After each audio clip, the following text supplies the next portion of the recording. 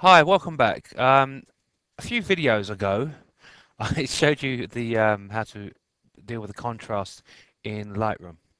Now, what we're looking at here is Photoshop CS3, and I'm going to show you how to deal with your contrast in Photoshop, because I did mention it briefly that you could do it in Photoshop. So I thought I'd better show you how to do it. Now, this technique I'm going to show you now, to be honest, I don't really use it a lot, so I'd rather use curves.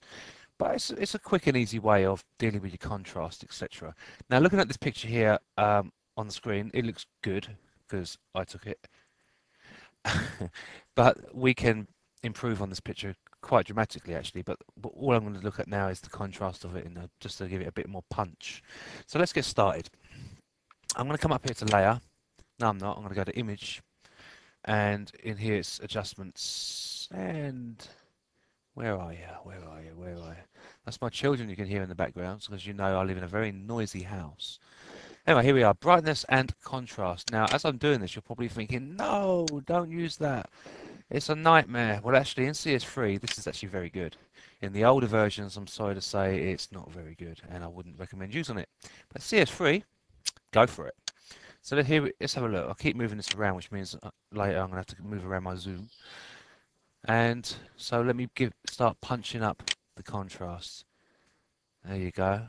Wow, plus 55. Daring. And I'm going to take the brightness down just a tab.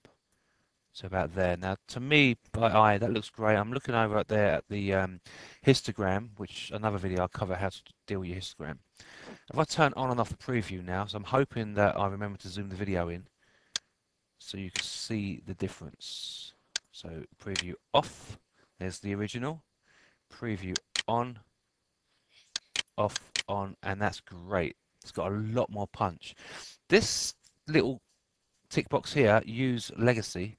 If you press that, that will revert to the old Photoshop version of brightness contrast.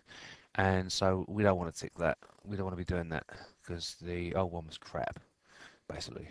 But the new one, go for it. Anyway, so there you go. Now, that is really easy. In Lightroom, it was easy. As you can see, in Photoshop, if I just OK that.